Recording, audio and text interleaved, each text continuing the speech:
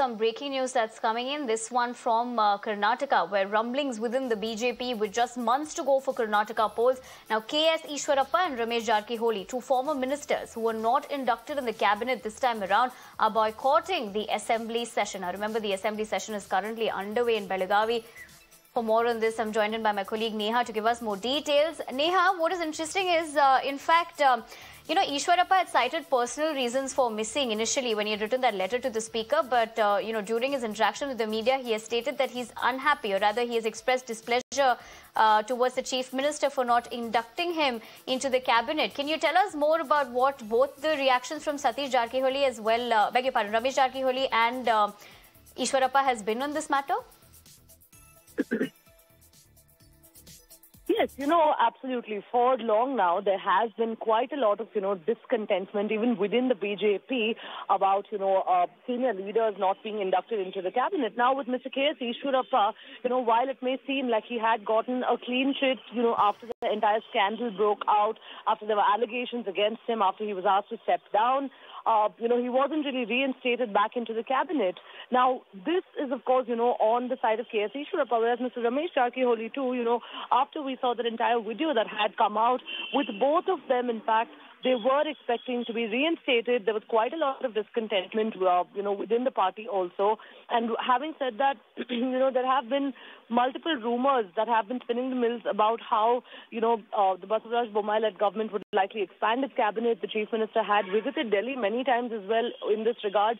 But having said that, he's never really got the nod so far from the High Command. Even in the latest visit to Delhi, he had, in fact, brought this up with the Union Home Minister Amit Shah. But he said that, in fact, time would be given for this later. So we'll really have to wait and see while, these are two senior leaders whom we're looking at with the BJP. Whether, of course, this is going to have any sort of impact now on the upcoming polls, we'll really have to wait it out. Absolutely, Neha, but I appreciate you joining us and getting us those important details in terms of this political, news that has come out of Karnataka right ahead of the elections. But we'll continue to track that story. But moving on to breaking news that is coming in. In fact, the National Human Rights Commission has filed a suo motu case in connection to the alleged custodial death of Lalan Sheikh in the CBI custody.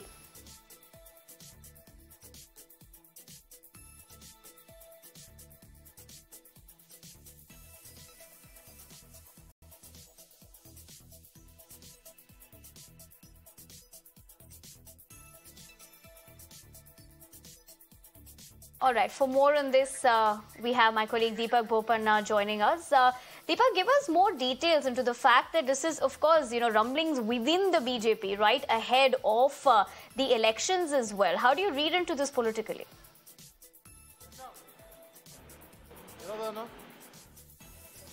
Well, this is personal ambitions really taking over rather than them thinking about why they've been elected. Firstly, their duty as an MLA is to serve the people, to come to the assembly here, represent their constituency, the issues, answer the questions of that was posed to them. Of course, they are not ministers at this point in time. And it seems like in Karnataka, wanting to be ministers supersedes everything else.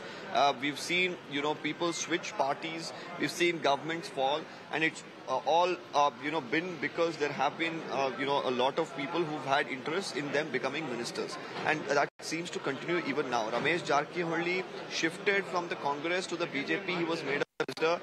There were charges came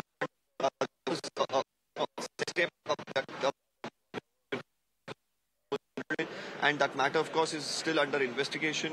There's even in the court as well, the matter is pending. As far as Eshwarappa is concerned, a contractor committed suicide, alleging harassment from him. Now he was given a clean sheet after the investigation was carried out, and he says that after being given a clean sheet as well, I'm not being reinducted into the cabinet. And Ramesh Jarkiholi seems to be miffed about the same reason. So now there are these two former ministers. Well, they may have their own reasons of being angry, but does that really, allow them to not attend the assembly session? It's their job as an MLA to come here and do this. It's as if, the people elect them and they don't, go get to their office to even do the duty that they're meant to. We'll really have to see how the government deals with it, because Ramesh Jarkiholi is quite a powerful politician, especially in northern Karnataka. And, the BJP at this point in time cannot completely ignore the likes of KS Eshwarappa and Ramesh Jarkiholi as well, considering the elections are just around the corner. it's a difficult spot. The Chief Minister, of course, time and again has been making visits to Delhi, hoping that, the cabinet expansion could happen. These two names, along with several others who are sitting on the fence, could be inducted into the cabinet. But, the nod from the centre is not coming for reasons, best known to them. So it really remains to be seen how the state government really handles this precarious scenario now.